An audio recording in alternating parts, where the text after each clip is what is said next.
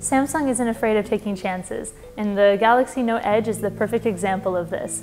It looks a lot like the Galaxy Note 4, but it actually has a third edge for multitasking and other cool features. The Galaxy Note Edge has a similar screen to the Galaxy Note 4. It has the same Quad HD resolution of 2560 by 1440 pixels, but it's slightly smaller. The design is pretty much the same as the regular Note 4. You can see we've got the faux leather back from Samsung, traditional style. There's also the same aluminum frame, although you'll see that on this edge it's slightly more rounded. You can customize the edge as little or as much as you want. You can scroll through all of your favorite applications right here on the edge, and if you want to add new ones, you just tap on this star right here. And there you'll be able to see all of your favorite applications, and you can just drag them right over onto the edge, and then they're there. You can also manage your edge and add different panels if you want by going to the edge settings right here. There you can reorder your panels, add new ones, and even add a personal touch if you want. The Edge also has this really cool function where you can access some of your quick settings, including a microphone for recording, the light bulb for when you need a good light, a timer, and also a ruler, which is my personal favorite. I've actually been measuring a lot of things with this.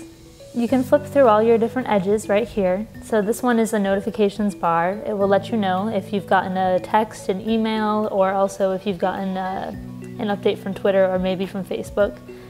You can also add your weather based on your location.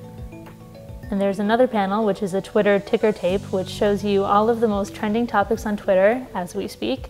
And you can click on any one of them, and you'll be sent automatically to the Twitter app. There's also one for calendar invites, so you can see what's going on in your schedule.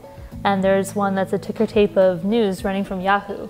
You can add Yahoo Science News and regular news, but they don't have a text section yet, though I'm sure they'll add one soon. There's also a few games like Memory Match and Tiny Burger that you can play right on this edge. You can also play them covertly, so no one will know that you're actually playing a game while you're on your phone, as long as you hide the edge from view.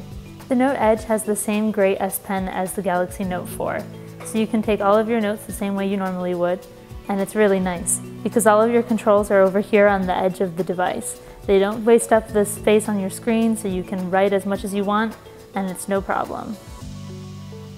As you can see, it's really fast and responsive as well. Writes very nicely, and you can change all your things. You can select your brush right over here, just the width of the brush and things like that. It's really handy having your toolbar over here on the edge, so that way you can write whatever you want right here on the screen. Samsung uses the Edge for a lot of different app controls, including that of the camera. So when you open the camera app, you'll see that you have all of your controls at the top edge of the camera. That way your whole screen is available for the field of view, so you can see perfectly exactly what you're shooting. Sometimes this can get a little annoying though, because when you're trying to hold the phone and take the picture at the same time, you occasionally end up running into the edge and hitting the mode button or hitting the camera button when you didn't really mean to do it. So while it's handy, sometimes the edge can be a bit of a problem. One of the best things about the Edge is that it lets you multitask. So say you want to go into BuzzFeed and you want to read a news article. You just go straight into the news article, and then you can scroll over onto the Edge whenever you want and check out if you've got any new notifications. So if you got an email, there would be like a little one there telling you that you've just gotten an email, and then you can switch right over to the Mail app and check out your email and see what's going on, and then you can go right back to BuzzFeed and keep on reading.